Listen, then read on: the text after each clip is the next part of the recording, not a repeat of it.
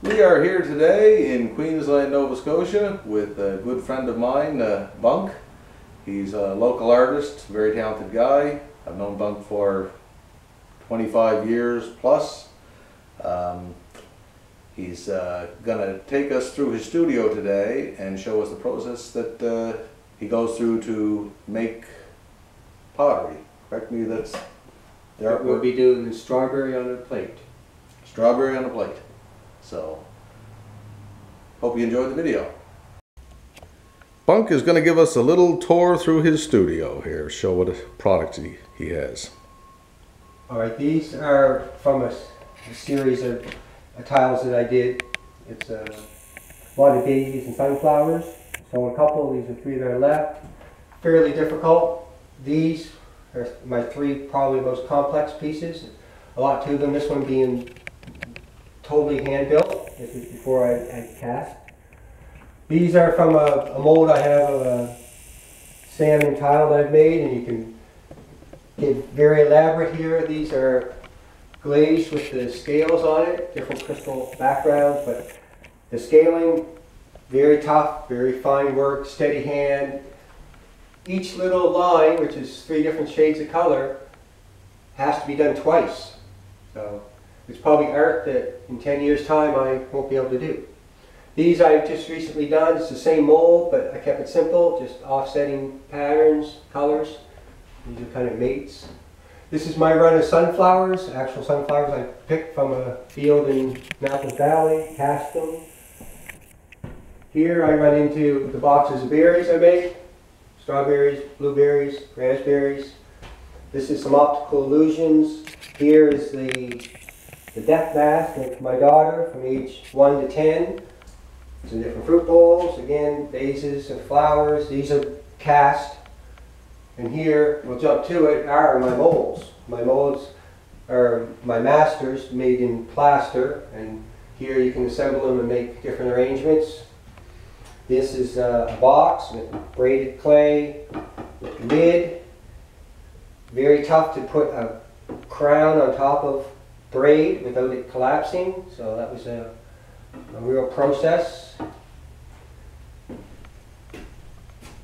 The molds in here with my kiln, we'll load that up a little later. This is electric reduction kiln, fairly small. You'd be able to put a piece in about that size, or with shelves, multiple shelves, many small pieces. I have here, maybe you won't get a good look right now, we'll pull them out later. This is my inventory of glazes. And when we do our strawberries, we'll be wanting red and probably a white. It's liquid glass, so it goes on kind of like a paint, a thick paint with brush, but it's liquid glass. So to illustrate the process that Bunk goes through to make his pottery, we're going to make an example of berries on a plate. And here's a little, I'm going to zoom in here, very intricate artwork that he's done here. And we're just going to, Bunk is just going to basically take us through what the process would be to make something like this. Alright, here is what the finished product looks like. I've left it white because it contrasts nicely with the red berries. White on the bottom, and basically that's just not glazing it because it fires white and it's a clear glaze over top. And for a little extra color I trimmed it on the outside with red. But the thing is solid, and that's the important part, is that those berries are stuck to that. Alright, here is the cast made of the actual strawberries, hand-picked in the field down the valley, cut in half, so there's a mate top and bottom to each one. And we're going to pour slip into the hollows of this mold and join them together and piece the berries, place them on the plate. Alright, the liquid slip is going to be poured into here. If you want to do it slow, take a turkey baster, drive the air out, plunge it in, release it. I guess it's capillary action that will bring it up the baster, and we fill up the bottom half of that particular berry. Overflow the rim because it will dry off a bit here. And you have to clean your turkey baster every time. So a couple little shots in water, suck up water, squirt it out, keep it clean, plunge it back into the slip jar. Now you want to do the top. This is the mate. We'll make a couple berries here.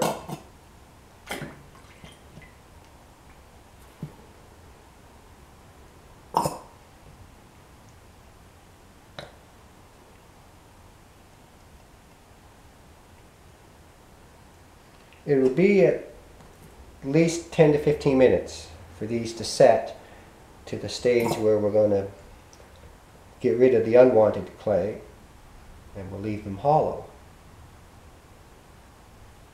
So there. This will be, clean your turkey baster, dry it off, reseal the slip, and then we can start with rolling out the plate while these set. Bunk is now going to show us the process he would go through to make the plate that the berries sit on. Alright, here's the remnants of this bag of clay. It's low white earthenware. It fires to a white but dries as a light gray. We only have 2 berries poured, so we're going to do a small plate. Now you could have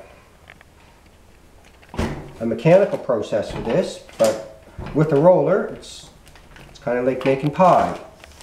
The trick is you have to get it uniform, and you have to do it without touching the clay as much as possible. Because when you touch the clay, you're going to leave a little indent that will never come out. But we'll take it slowly. The newspaper is the right trick because it absorbs a bit of the water as you're rolling on it. I suppose if my table was canvas covered, other artists do that as well. It's just a matter of not letting the paper get too wet, because every time you roll the clay a bit, you're pushing some water into the paper.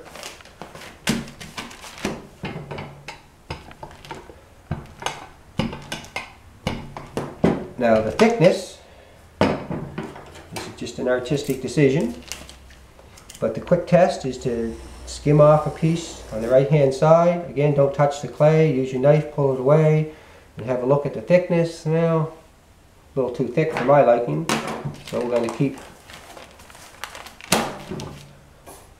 rolling. And you go in different directions and you keep flipping the clay, just so that uniformly that clay gets pressed and compressed.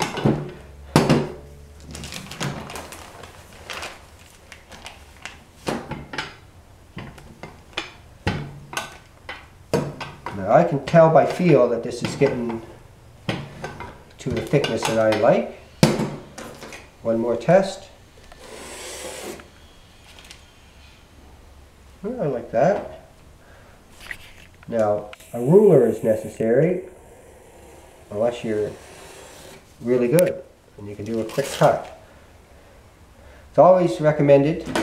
A guy who worked a lot in paper told me this, that you always cut, and you always cut away from you, and you always cut on your comfortable side. So you turn your piece, you turn your paper, the whole bit. Don't try to go against your natural comfort way to cut. Turn your piece. We're going to do probably a square, and we can just keep cutting it down and down until, and if you're not perfectly straight, and you won't be, because as clay dries, the water that comes out of the grit, you're left behind with little pebbly structure anyway. So your really smoothing effect is achieved by a paintbrush at the end. So as long as you want to get it straight and square and the whole bit, but there's always touch up at the end. So you don't fret about it now at this stage. Yeah, I'm liking that. Again, it's a 2-berry plate, so you just have to make your artistic decision to how busy you want that plate to be. I'm thinking I'm getting down to the size I want.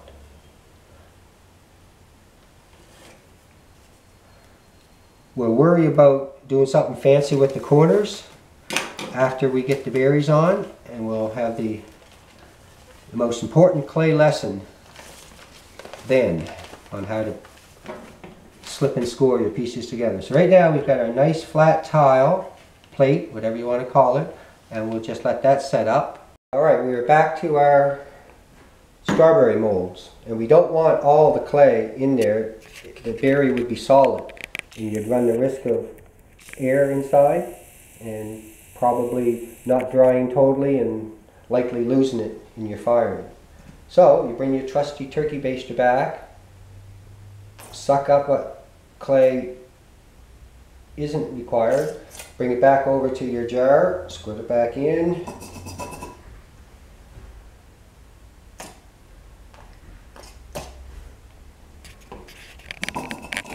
So it's left these with maybe a 1/4 inch wall. If it's too thin, well, the berries aren't very structurally sound. If it's too thick, well, then you run that same risk of them being nearly solid and not really drying. And it'd be too heavy, especially if you made a box of berries or a whole plate. So we're getting rid of probably half the weight, and they will have to sit in that state and firm up for probably another 5 to 10 minutes. Alright, we are now ready to pull these berries.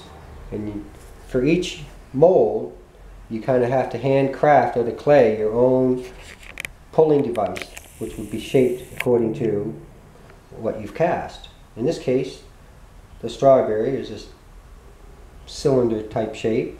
You wet your remover, not too wet, not too dry. It's a experience thing. So it's got to be wet enough to be tacky, but not so wet that it's going to join with the slip and pull the wall right off. So you drive it in and slowly pull the wall towards the center so that it releases from the plaster, and there you've left with your perfectly molded berry. You pull out your remover and let that sit, and you want to mate to it. So again, you have to wet your little piece of clay, the right consistency. It's getting there. Now it's ready. The top isn't as big, so it pulls a little quicker. There's your mate for that. It's quite important at this stage where it's still setting that you don't touch it. Because if you touch it, your fingerprint's going to go on it, and it's going to mask the detail of the original berry. So minimum touching of your piece. Once it hardens, you're able to play with it a bit more when it's hard, but right now we've got to be a little more careful. This one's going to be a little more work, around and around. Strawberries pull very easy. The other extreme would be, for me, my cast of a sunflower. You're watching this come out in 5 seconds. A person would tediously work for perhaps a half an hour to pull a sunflower. Alright, so you still got another little piece of clay that can be used again. Save it. And we're going to join those berries. Alright, we are now ready to pull these berries. And for each mold, you kind of have to handcraft out of clay your own pulling device, which would be shaped according to what you've cast. In this case, the strawberry is this cylinder type shape. You wet your remover, not too wet, not too dry. It's a experience thing. So it's got to be wet enough to be tacky, but not so wet that it's going to join with the slip and pull the wall right off. So you drive it in and slowly pull the wall towards the center so that it releases from the plaster, and there you've left with your perfectly molded berry. You pull out your remover and let that sit, and you want to mate to it. So again, you have to wet your little piece of clay, the right consistency. It's getting there. Now it's ready. The top isn't as big, so it pulls a little quicker. There's your mate for that. It's quite important at this stage where it's still setting that you don't touch it, because if you touch it, your fingerprint's going to go on it and it's going to mask the detail of the original berry. So minimum touching of your piece. Once it hardens, you're able to play with it a bit more when it's hard, but right now we got to be a little more careful. This one's going to be a little more work, around and around. Strawberries pull very easy. The other extreme would be, for me, my cast of a sunflower. You're watching this come out in 5 seconds. A person would tediously work for perhaps a half an hour to pull a sunflower. Alright, so you still got another little piece of clay that can be used again. Save it. And we're going to join those berries. Here are the two berries we're going to join. And although this is a small surface area where they're going to join, it's still important to get a slip and score achieved. It would be most important when we put the berries onto the plate, but even at this level we want to slip and score. The slip word is the liquid clay. So I'm going to this is still so much slip that just water will bring it right back. Other times you were joining two bigger objects, you'd almost want to put clay between them. But this is so wet already.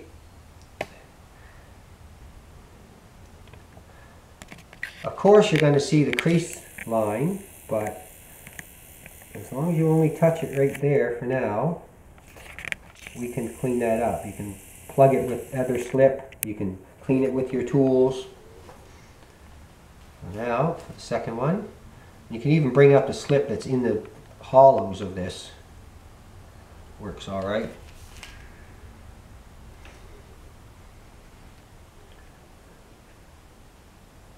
I'm not going to score it. Scoring it would be actually taking a sharp tool and making it rough.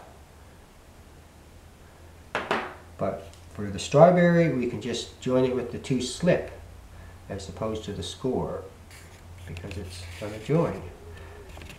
There, now your two berries are set to dry. Alright, stage now is to put the berries on your plate. And we're going to put the whole piece of art on a drywall board, because the drywall will help pull the water out of your plate uniformly too. So you lay your plate in the middle, take your two berries, and before you even put them down where you want them to go, you lay them out where you might want them to go. Stand back and look, you know, if you want it on the side, upside down, the whole bit. So for me, one on the side, one upside down. Take note of where you want them, because you're going to actually slip and score these ones. Where they touch the tile, we're going to score it with a sharp tool. That means cutting right into it. I'll probably even get my X-Acto knife, and you put your hash cuts against each other so you create a grid. And the same thing to where your berry's going to go. It touches here. I'm going to probably score that a little bit. This one's going to go on its side. Which side's a good side? Both about the same. It'll be right around here. So that's my score. The slip and score, with the berries, there is still enough slip in the liquid state. Here, we're more of a solid state. So your slip comes from actual clay. So it's going to act as like a glue. So it's important that you use the clay, but you've got to get that at the right consistency. You can't have it too dry or it's not going to join the two pieces. So you have to wet your plate, keep this clay really wet, get that on there. That's the one.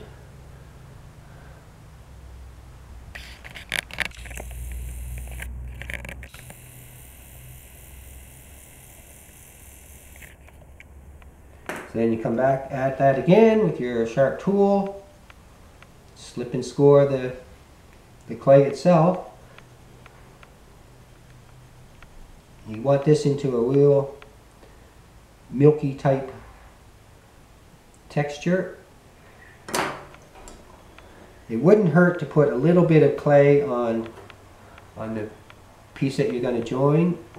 What I'm going to do is just pick some up from that. Get this nice and wet, this really wet. And again, real soppy. Put that on there. Try not to touch the berry. And just clean it up a little bit at this stage. You can run your paintbrush with water on it. So that berry will sit. You will still have a window to play with it and move it around and address it, but not too much time. And the next one, again, really wet. Wet. I'll pull up some of that clay, put it on there.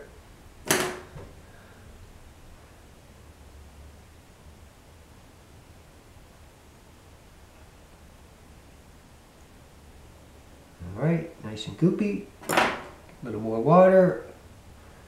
Put that on.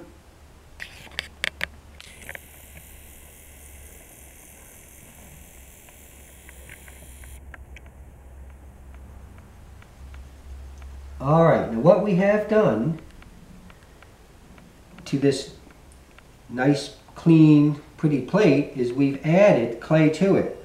And what is happening is those two pieces of clay I got to pull apart from each other as they dry. And these berries will pull on that tile and will warp it. It's a physical state of the drying process. So you got to kind of stay with it.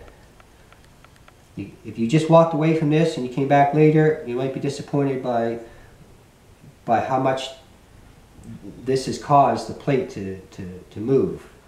If you notice on our finished product, the tips were curled up. That's addressed by taking 4 little pieces of paper of all the same size and folding it into a square. Again, you try not to touch that plate because you don't want to compress that clay. It's not so much about getting your fingerprint on it, that can be wiped off. But any dent is not going to pop out. This is just for effect. Now you could make this really curved up. You could have it as a flat plate. It's your artistic moment for what you like. Now, the cleaning up of the part where it was joined together is achieved by either taking some slip, which we'll try one little demo of using slip, and just letting the slip fill into here, and that fills that seam up. You can also take actual clay, wet it down to basically the same consistency as the slip that was just used there. We'll do this one on further down, let's say.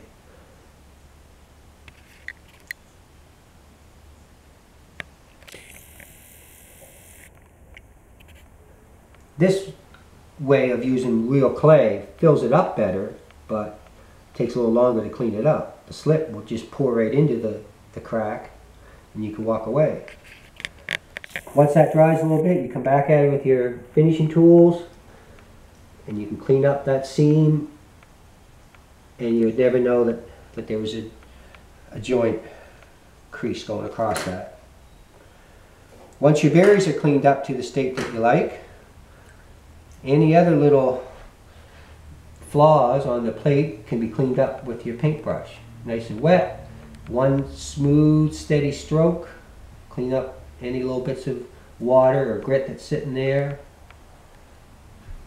And again, just like when you cut your clay, wherever your hand gives you the right comfort movement, you turn your piece to work with your good hand.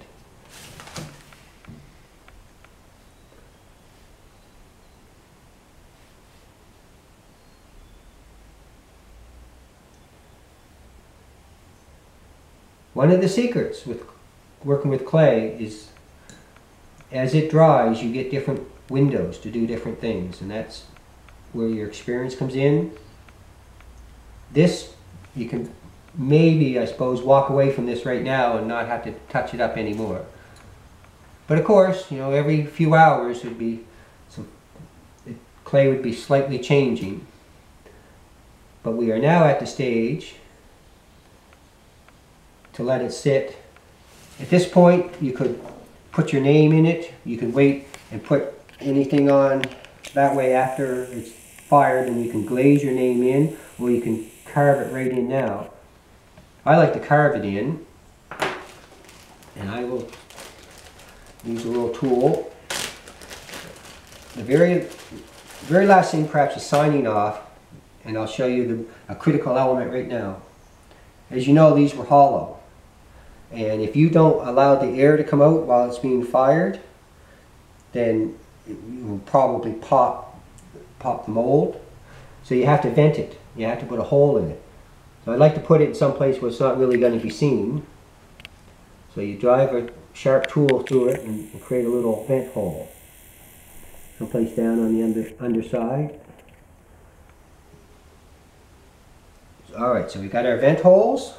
And as that dries, that will tend to get smaller and smaller, so it's very important in a day or two to keep your tool in and out of that hole to make sure that hole is sufficient to let the air out. And pick your top and bottom. If you want to put your name into it, here's the moment. I'll put my little signature. I like to date it. Some artists do, some don't. And this is the piece that we'll let sit. All total, probably from the first pour to this state, might have been 20 minutes to half an hour, tops. Here's a piece that was made. It's dried. It's the same project. It was a plate of 3 berries. And this is dried. You can see the different color. This is probably dried for 2 weeks. And you'd need to dry it for a good few days before you would want to fire it. So this will sit dry for a week or more, and then we'll load it into the kiln for the first bisque firing. Alright, here is my electric kiln, and when the pieces are sufficiently dry, and I have enough of them to make it worthwhile, we're going to load them into this.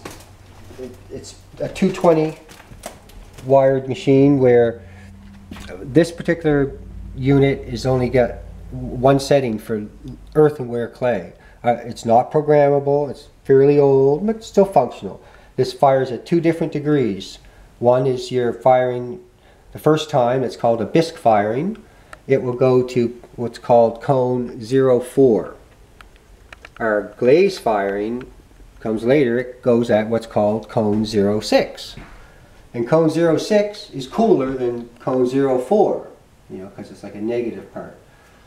If you hear of other clays like stoneware, it fires higher. Porcelain fires the highest. For the low white earthenware, cone 04, it's about 1700 degrees Celsius.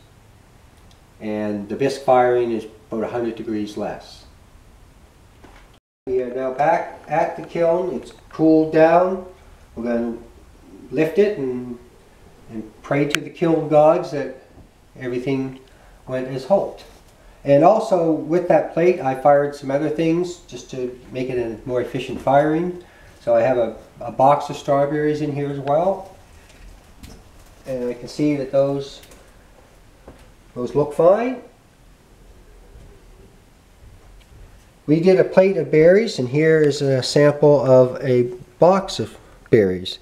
And this is called bisque fired. So it's white, it's hardened, it's shrank probably, earthenware shrinks, they say 5 to 10%. So it's a little smaller than when it went in. And we're gonna now have to glaze it. Alright, we're now gonna continue on and glaze, not the plate, but I'm gonna show you on the box of berries. You get the proper color glaze. This one by Duncan is called cranberry, but it fires to a good red of strawberry. This is very similar to painting, but it goes on in different layers. You have to put at least 2 coats. Many times it's 3 applications. So the trick is to keep the object steady and keep your body steady too. You don't want to work and be all reaching in places. A box of berries presents some undercuts where you really have to get your brush in difficult places. I like to do those first, and then you finish off with the easy strokes. So once your brush is loaded up, you want your piece steady by hand, and you reach down in there and you give your piece a little swipe. Pull your brush back out the same way. Once that's dried, you go back in and give it another coat. It's tedious, takes a long time.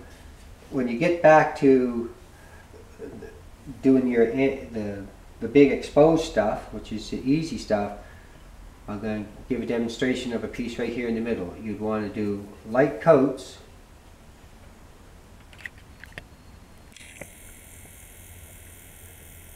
If you wanted to be more realistic in capturing the true colors of the berries, you would come along with yellow on each of those seeds. It'd be near impossible to do it because the seeds are so small, but we're going to do 1 coat of red. And that will be suffice.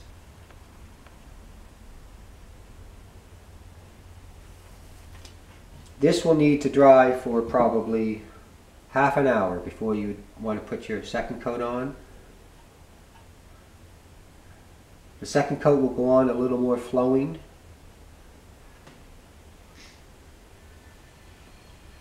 Alright, it would just be a matter of bit by bit by bit, and in a case of the strawberries, I've learned not to do hulls. I have.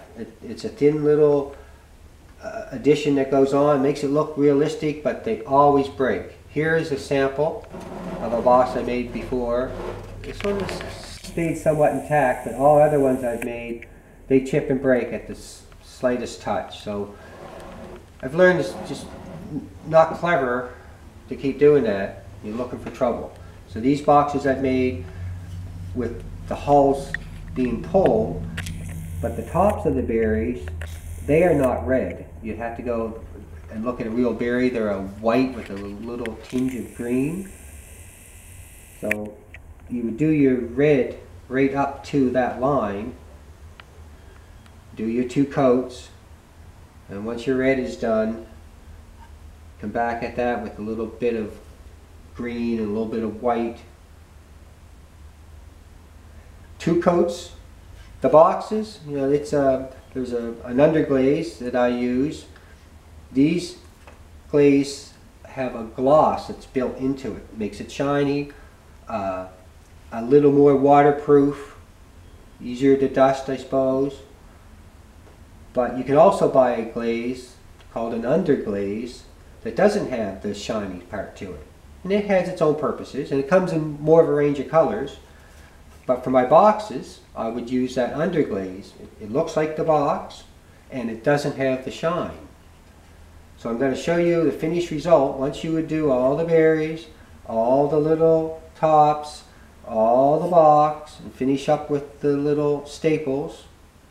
A finished product that I've recently done, it came out of the kiln, looks like this. So here you've got the little bit of green and the white, the red. You see the ledge in there, how it's built. I mean, you have to be strong on your engineering and to make the piece work. But the box, if you'll notice, doesn't have that glossy shine by choice. I think it looks more like a box than the other ones that I've done. So your bisque-fired piece goes back into the kiln for the firing at cone 06.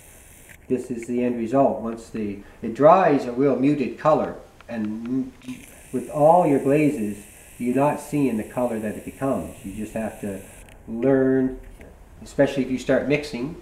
So it's a learning process of what your result's going to be. Sometimes you hit it pretty good and you're happy with the results. So that's your box of strawberries finished.